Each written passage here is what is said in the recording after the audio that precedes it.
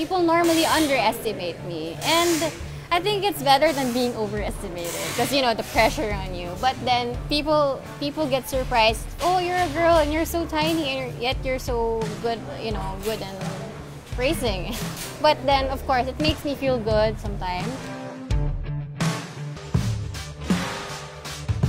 At first, I was thinking of, you know, other strategies like what position should I get, so there's because of the reverse grid kind of thing. But then I thought I just have to do my best, and no matter what position, I just have to push hard because you don't know what's going to happen next.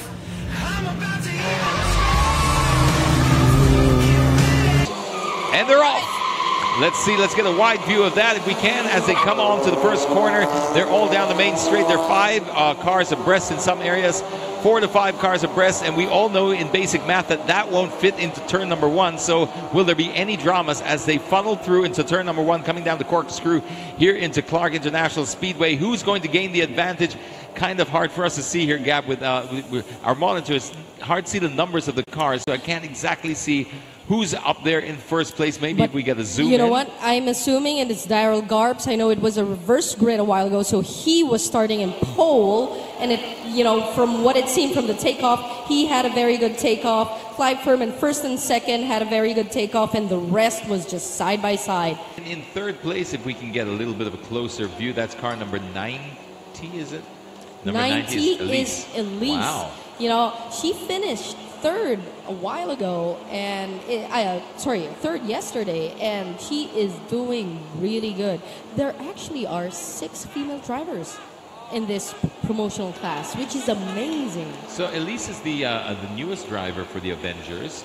She's also the first female driver for the Avengers, if I'm not mistaken, or was does my memory serve me correctly? Our first driver for the female driver for the Avengers. I think so. Avengers, of course, being the probably the most dominant team we've had here in. If you think about it, they've won already.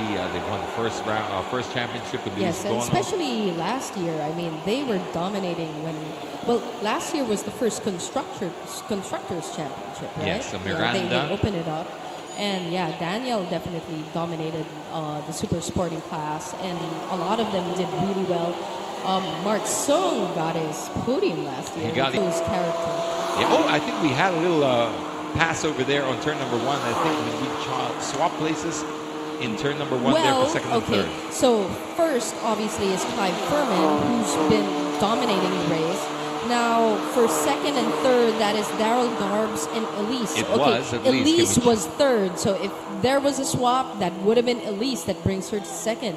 My, this girl has a lot of potential. It's her first year this year. Well, and, you know, she's already dominating. No, 76, it's still Garbs. Okay, so it's still Garbs. But, you know, they're neck and neck between each other. So, you know, it's going to be fun.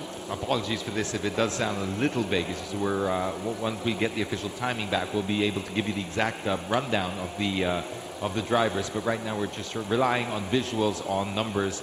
And when it's zoomed out, of course, we won't be able to read the numbers there. But that is definitely Clive Furman in car number 50 that you see on your screens, followed by Daryl Garbs in car 76. And then number 90 is Elysse Menorca from the Avengers. And as Gab has said, she has come out all guns blazing in this racetrack right now. And in third place in her first race weekend for the race for the Avengers. This is really definitely good. Way to make your mark.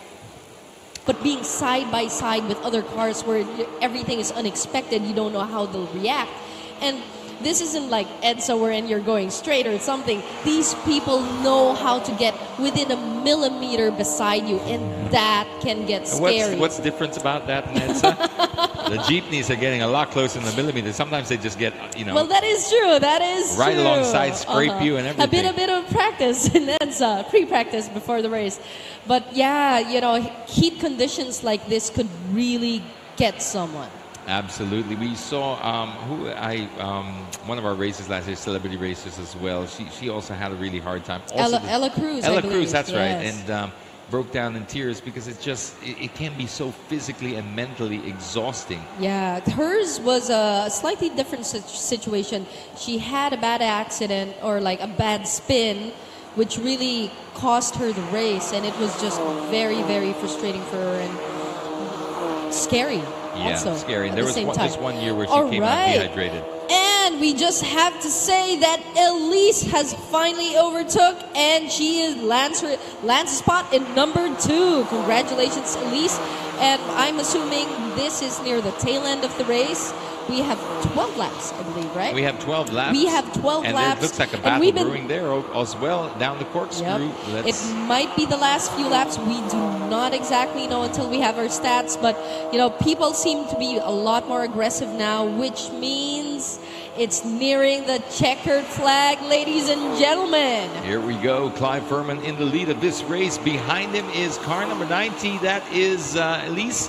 In second place, Menorca from the Avengers. Oh my gosh, she looks like she's mounting a challenge. She definitely is mounting a challenge. And it's do or die now because it's the last few dying breaths of the race. So if she's going to make a move, let's do it now and make it stick. And if she wins this race, they will be partying at the Avengers. I tell you what, you know, and what a weekend because it is the opening of the Avengers, the biggest box office success in Philippine movie history. I haven't seen it. Everyone was like, okay, are you I'll tell you what happens. Okay, I'm going to tell you exactly what happens. Okay, and guys, you're going to tell the rest of the world. Yeah, I think people. This gap, we've got Elysse Menorca side by side with Clive Furman. She's on the inside. She's going to do this. Oh wow. Okay, let us see if he gives in because this is a lot of like back and forth. But he's got the inside line here. But if she can get the inside line, this is the last few curves. Oh God, this turns into the corkscrew. Let's see. It gets a bit tricky over here. There's not a lot of passing room when you get to the corkscrew. This is where it's going to be. It's like a really tight S over here. Man, if he overshoots on entry of the double A, that you know, she could have an opening over there. Come on! But let us see. Woo! We don't want to show any bias for anyone here, but we're biased towards a good race. That's what we are very openly biased to. Okay. And it doesn't. Well, really it looks like Clive has kept his pace. Yes. Okay, we're nearing the last turn. Let's see if the checkered flag is out or not, because if not, then he's got to go through this all over again. Okay, and the checkered flag. Wow. Congratulations. What a good race. Definitely near the tail end. Congratulations to Elysse. Congratulations to Clive Furman for dominating the race. Of course, as well, and in third place. Daryl Garbs bagging third. Nice, clean race, guys. And a big thank you goes to Elysse for giving us a real show towards the end there. It was one of those races, Gab, that you would call pretty straightforward, wouldn't you? Definitely. It wasn't. But look at this. This is where it all happened. She jumped on the inside. Had this just bit, but Clive was very clever about this whole thing.